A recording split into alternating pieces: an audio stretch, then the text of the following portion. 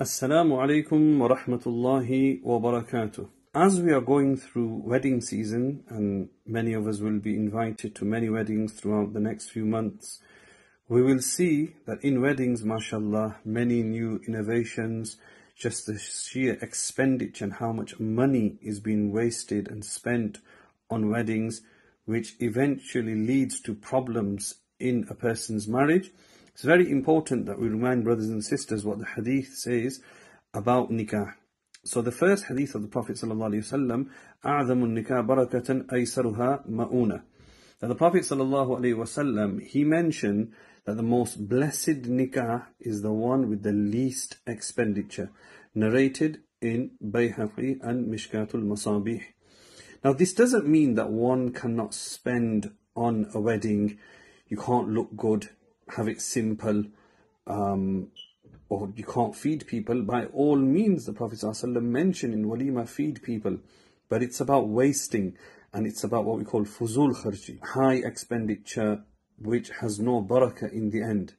The second part we need to understand about simple nikahs is we see that many times, especially as imams and ulama, we get called to a hall, venue. Now venues are very posh, people want to go for a grand venue and something which they can show off to people that, you know, we had this many people and we spent this many £1,000.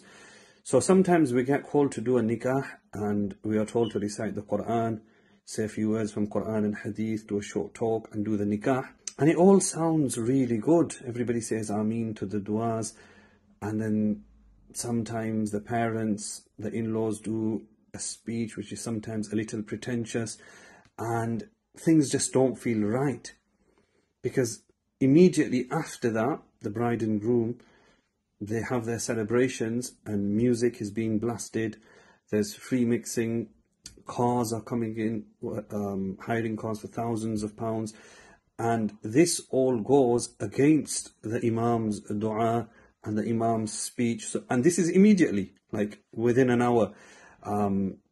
Before the nikah ceremony, we hear of many things, such as the henna parties, dancing to Bollywood tunes, women particularly.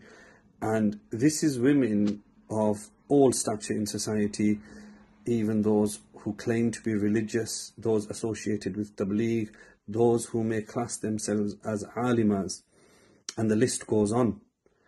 But then they expect the marriage and the Maulana and Mufti Sahib to do a dua that our daughter lives like the Queen of Jannah and she has a peaceful and blissful life, but your actions go against that.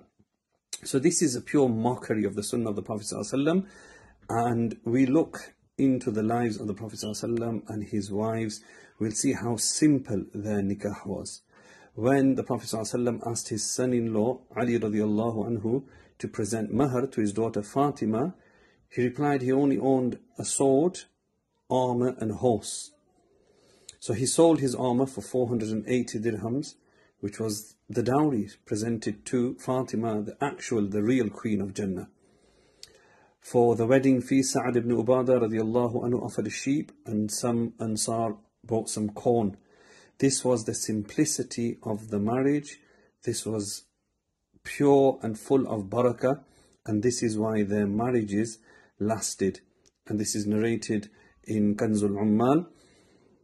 Another aspect of marriages is the music. The music which is becoming more and more common. There's nothing wrong with playing a few nasheed. There's nothing wrong with having some halal entertainment.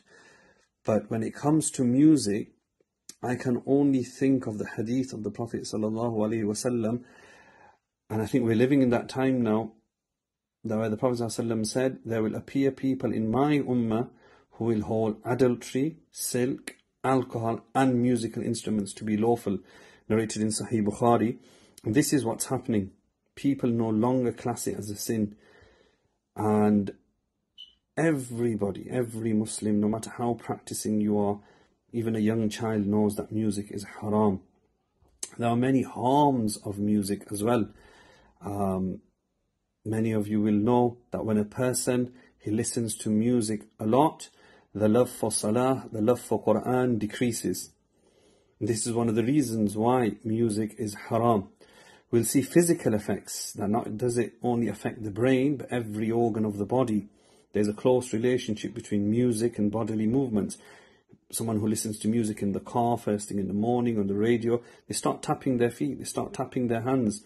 It affects a person's emotion. It also increases arousal in terms of alertment and excitement and psychological changes in the person. If a person does not stop listening to music, he gets addicted. It can be a cause for arousing the sexual desire of an individual, leading to adultery and fornication. Therefore, Islam takes the preventative measure rather than suffer the consequences, and it has always been haram. There is no difference of opinion in this. Lastly, I'd like to mention the point which we see on social media now. People have no sharam. This is why the hadith is, إِذَا لَمْ تَسْتَحِي فَاسْنَعْ مَا شِئْتَ. If you have no modesty, do what you want. And we are living in that time thanks to social media. There's one thing doing a sin in private. You drink alcohol, you do zina, you listen to music in private.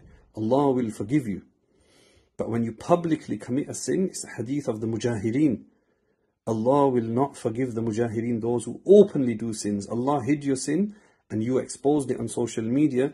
So throughout these months, we've seen men and women openly dancing, openly free mixing, and sometimes it could lead to other things. And this shows how immoral the Muslim community have become in the UK.